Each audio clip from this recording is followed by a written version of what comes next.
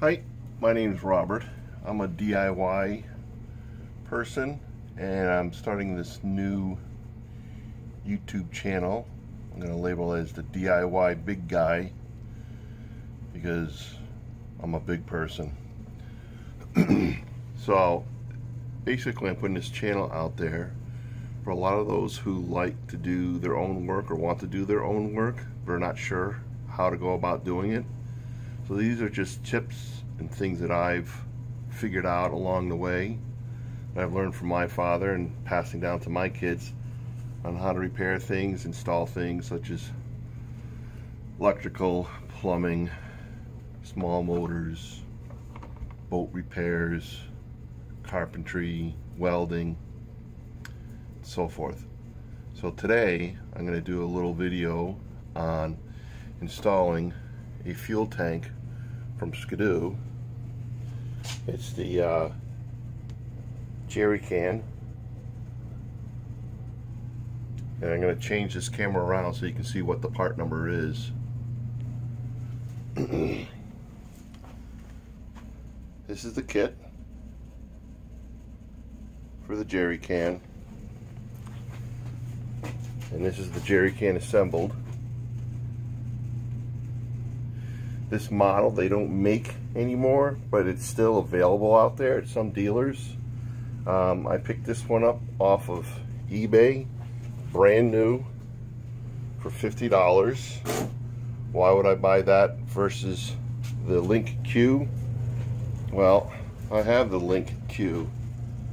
The LinQ goes for $140, and it carries the same amount of gas than this model for $50.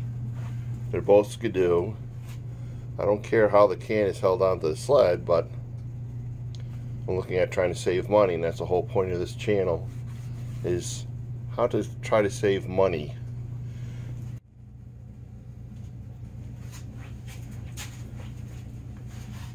So I placed the can on here, and I didn't want to go too far forward because when my snowmobile cover comes over, it goes over this.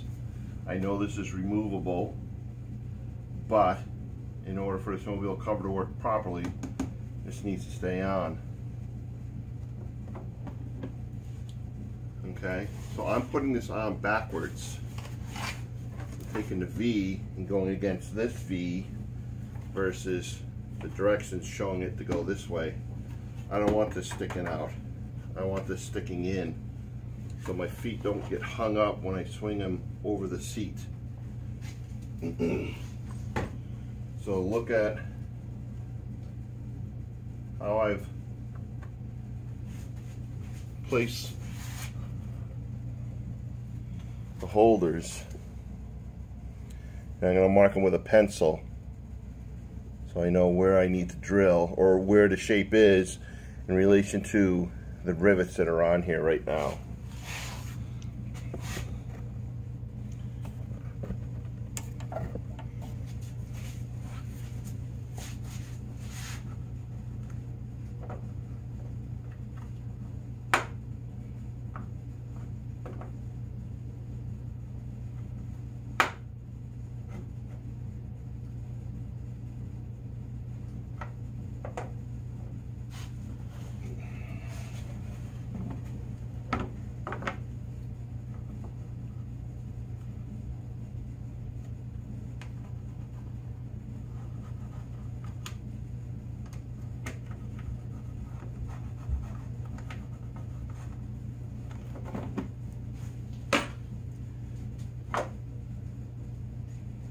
So I see the rivets here, and I have no interference with the rivets.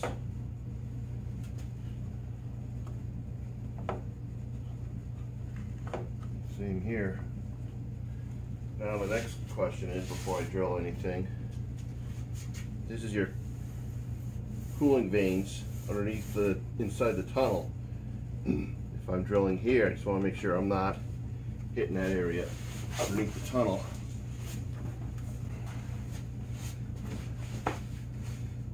These smaller rivets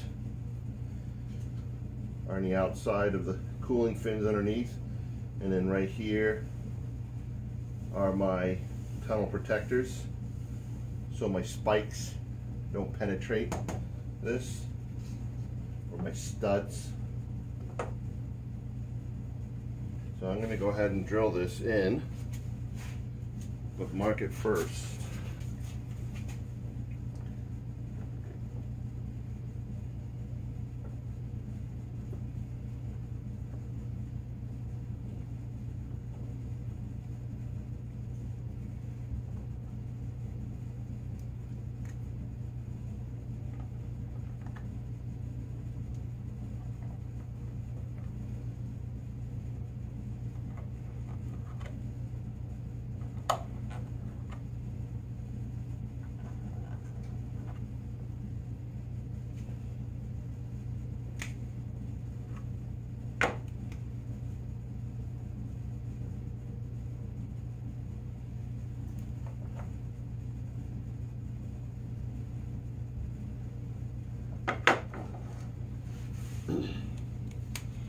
Okay, we got that in.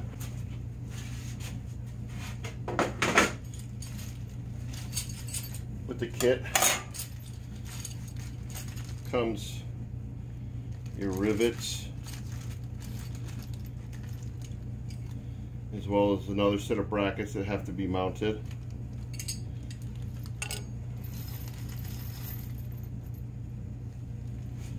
And also bolts. The bolts, 8 bolts.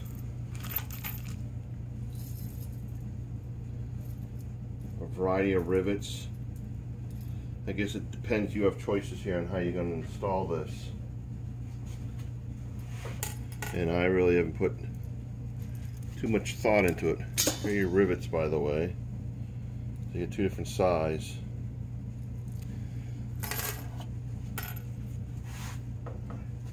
Because this has a higher depth, that doesn't make sense. Because it's a little higher inside, as you can see this here, I'm going to use bolts for this. So they hang inside the tunnel long enough, low enough.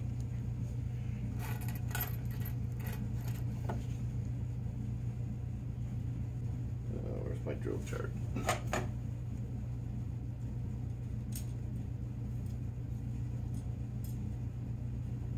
1364 is the hole size I need for these holes.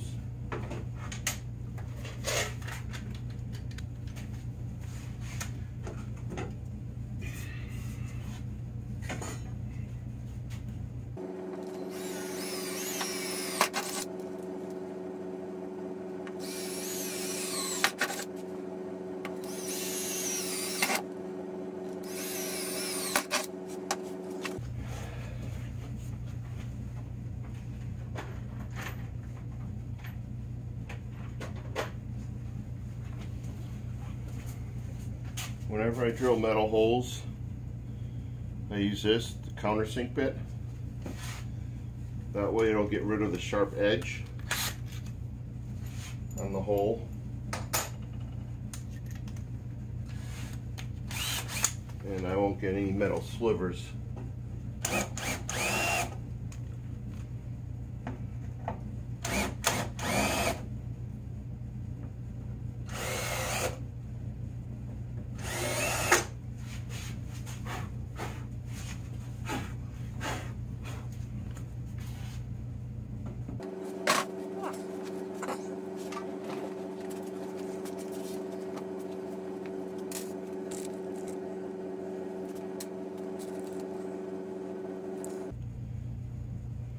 Alright, of these 8 bolts,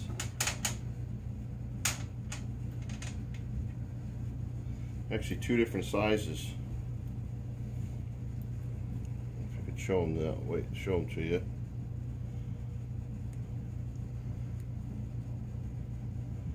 So I'm going to go with the shorter one. If it sticks up just enough, I'm going to put a nut on. Yeah.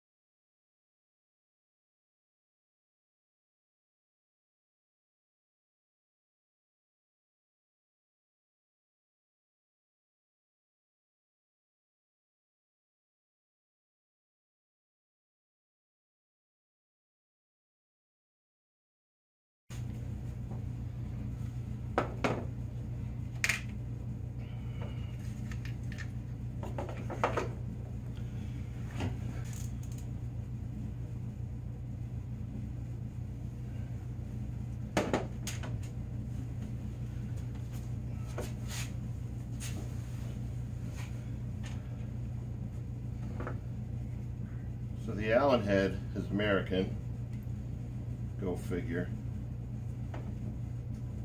and then the nut is 8 metric.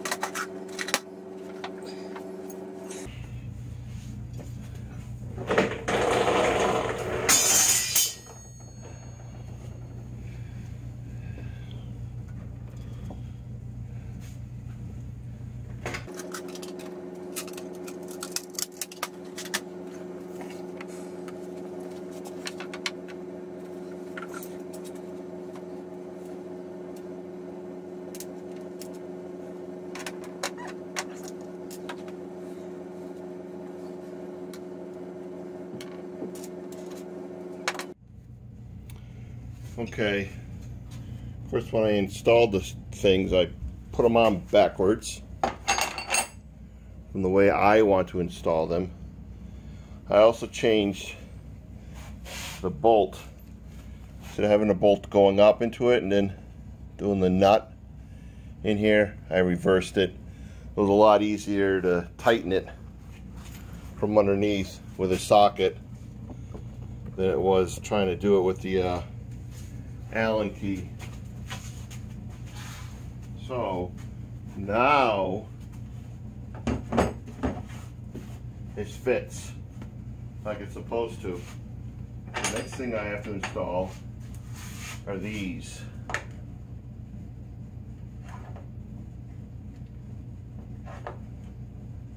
And I will do that at another time.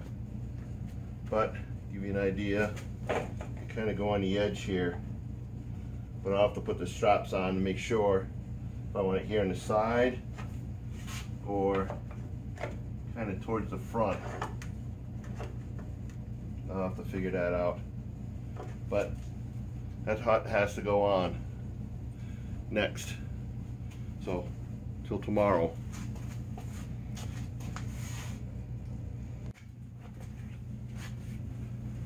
Alright, day 2. We're going to install these on this side, but I put the straps on here because I want to see how this lays out. Plus you can kind of see what happens when you reverse the tank.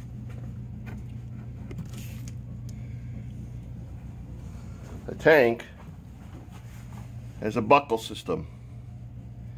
You can see it's underneath the seat. That doesn't concern me at all because, like I said, this is only on here when I have to trailer it. If we pop the seat out,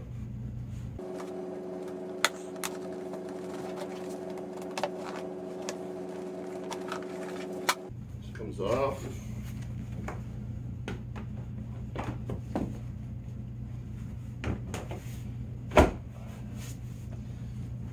Now, we have access to the buckle. No issues. Alright. So, of course it's your choice how you want to mount it. But I'm going to mount this, and the brackets, these brackets here, are held on with rivets. So taking a drill chart, I wanted to see what size drill bit I needed.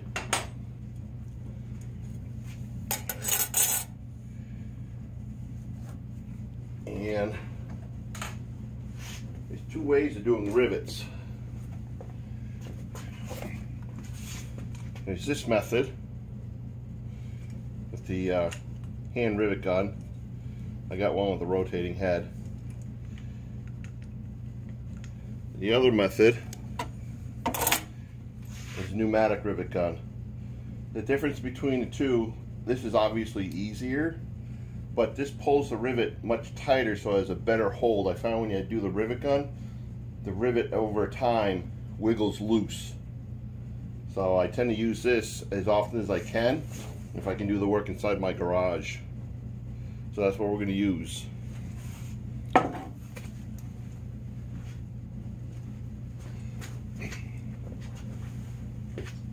So next is placement.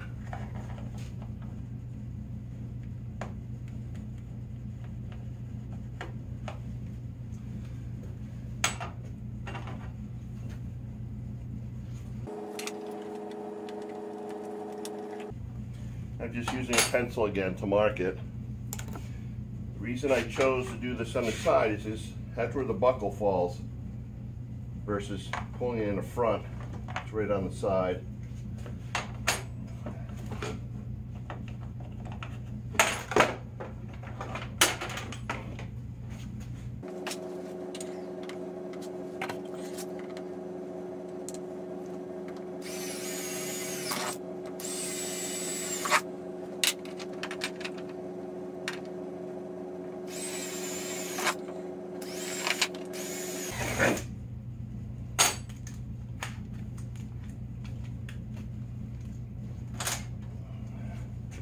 I'm going to take my countersink.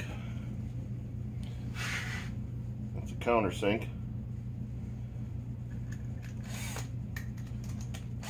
And just take the burrs off the holes.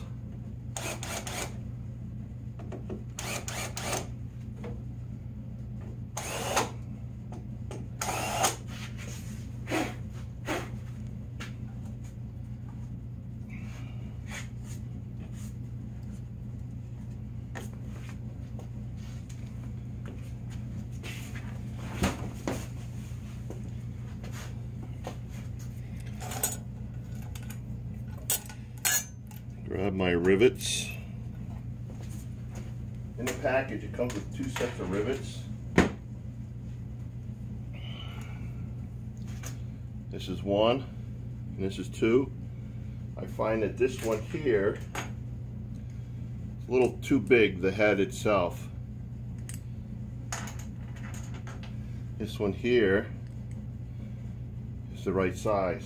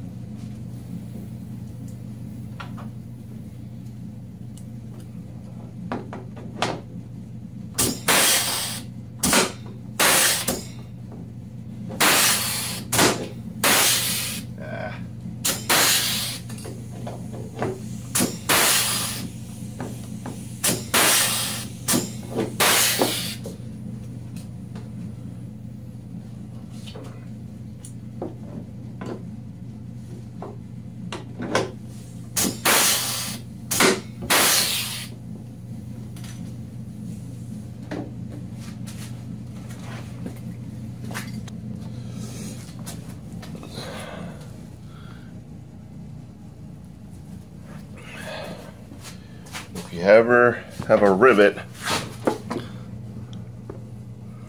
that does not break off, grab a pair of these, I think they call these 9s or dikes, something like that. Just bend it back and forth and it'll break off flush. Alright.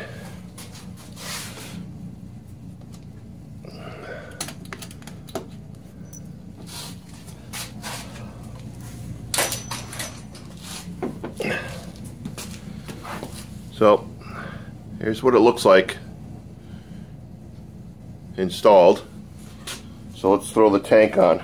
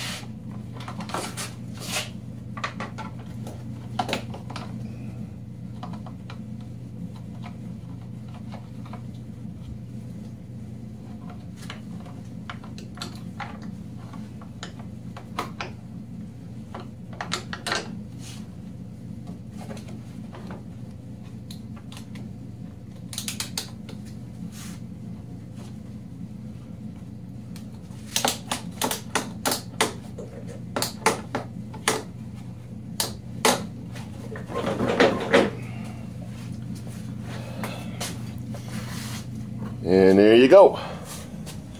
That's the old style fuel tank. Like I said, I don't think they make it anymore, but it's still out there from an inventory standpoint. I do my hooks in and out. You can kind of see it right here.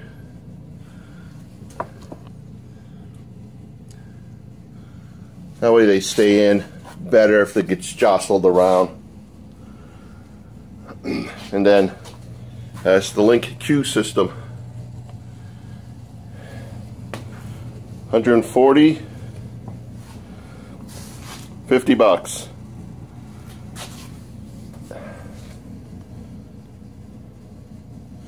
I will say it is a pain in the butt to install compared to a LinQ. LinQ is much easier. But if you're trying to save some money, I'd rather spend the 50 bucks, and the difference there is like 3 registrations for his sleds. So hopefully this helped you out. Give me a thumbs up if you did like it and it did help. Any questions or comments, you can leave them below and I will try to get back to you. Thank you very much. Take care.